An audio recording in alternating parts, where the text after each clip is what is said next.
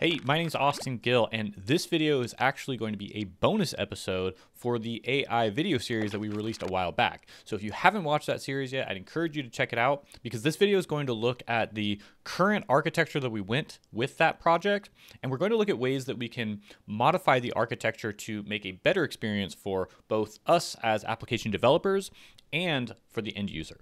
So let's get started.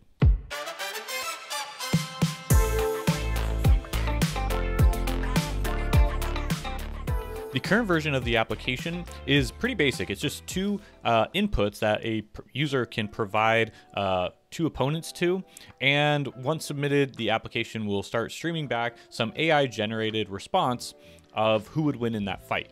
And the architecture is also a little bit simple.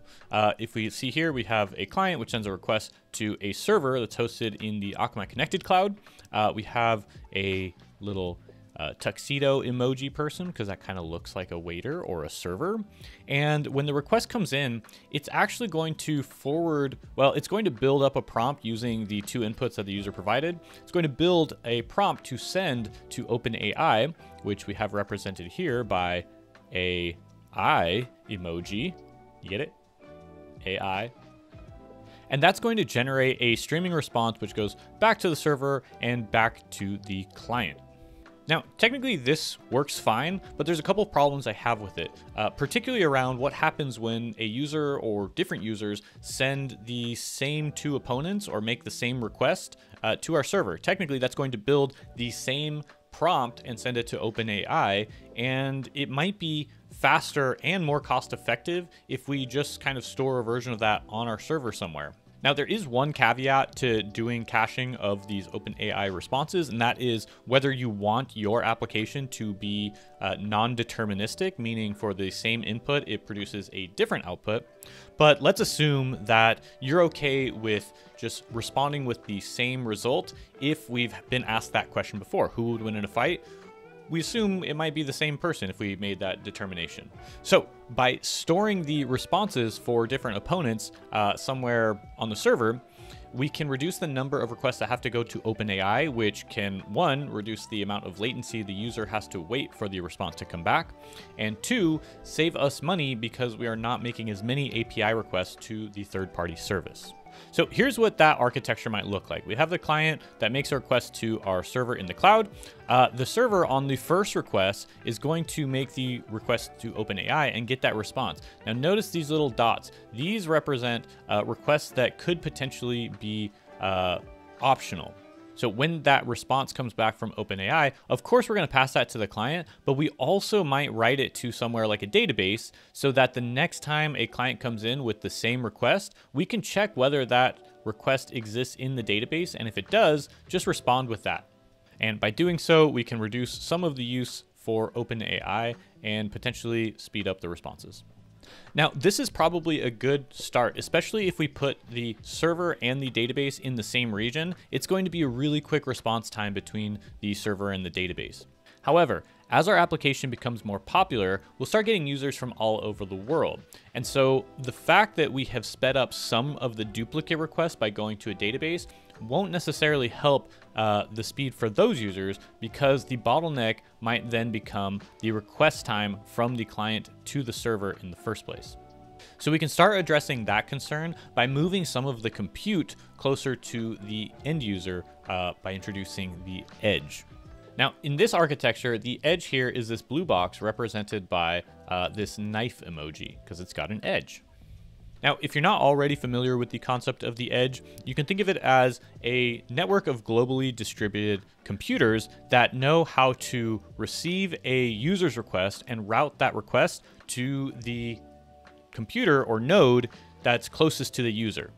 Now, the canonical example of the edge is often a CDN or a content delivery network, and those focus on delivering assets, static assets, from as close to the user as possible so you can really reduce the amount of response time for things like images or fonts or JavaScript files.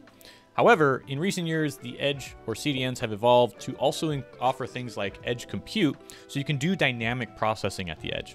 And that's what we're going to look at a little bit in the architecture today. So if we look at this architecture, we can see I'm using the length of the arrows to represent distance. We have the edge is very close to users. The cloud may be somewhat far away. And this layout is more or less the same as the previous example, except that we've introduced this edge layer in between the cloud and the client. So now what happens is on an initial request, the client's request will go into the edge. If you're using Akamai, this would be the edge workers. And then that first request may pass through to the server, which could then go to OpenAI and make that pass the prompt in, and then get the response back and send that back to the edge worker. Now here's where things get interesting. In the previous example, we had a database to store the cache of the responses. In this case, we're going to put that data at the edge alongside the edge worker, because if we were using a database in the cloud, it would still be a long time if the edge worker had to go to that database and look for whatever cached responses we have. But by moving them to a KV store, which is common in most edge architectures, in Akamai it's called edge KV, and it's a key value store. So what we can do is when we get that response, we can go ahead and plop that in the key value store at the edge so that any subsequent requests with the same input can be checked in the edge worker, looked up in edge KV. And if we have that sort of same request that we've made in the past, we can just pop that back to the edge worker and send that to the client right away with very, very little latency. So any request that has not been cached, we'll go ahead and do this optional ... arrow and follow the normal path, come back to the edge, get stored in the cache, and as such be available for the next time someone makes the same request. So I really like this architecture because now we've addressed both what happens when someone makes the same request multiple times. We're now storing a version of it cached somewhere so that we're not eating up more of those API resources. And we've moved some of that compute and some of that storage right next to the user so that if they make a request, it will be handled as in the edge node as close to them as possible, therefore getting almost immediate response times. So far we've been focusing on the text-based responses from OpenAI, but the application we built also uses AI-generated images. And when you're dealing with images, there's other considerations to make around delivery and storage. So I'm sure that the folks at OpenAI have thought about this and used some sort of CDN and object storage that makes sense for their situation. But my biggest concern that I want to address is what happens if we rely solely on their infrastructure to deliver our images. We may want to actually move that into something that we control, which I have represented here. So here we have the same edge worker integration that talks to the server and gets the text-based responses. But when we ask for an image, that image is going to come back from OpenAI in a JSON sort of string that provides the URL for the image. And we have just been responding with the URL and showing it on the application. A different architecture that we could do is move that image as it comes by into an object storage that we control in our cloud. And that way we'll be providing our own URL for the image, which we can store in our key value or our data caching storage. So we can have, for a given prompt, we might have the text response and the image stored at the KV level. So we're no longer going back to a central server and we get fast responses. And that URL might point to something like object storage.